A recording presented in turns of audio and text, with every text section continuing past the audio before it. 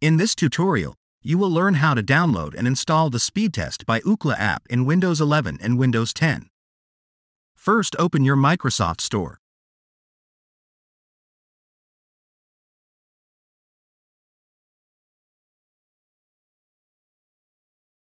Search for Speedtest by Ookla.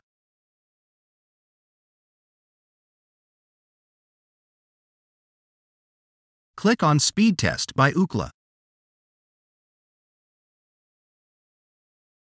Press the Get button to start downloading Speedtest by Ookla. Wait for Speedtest by Ookla to be downloaded and installed.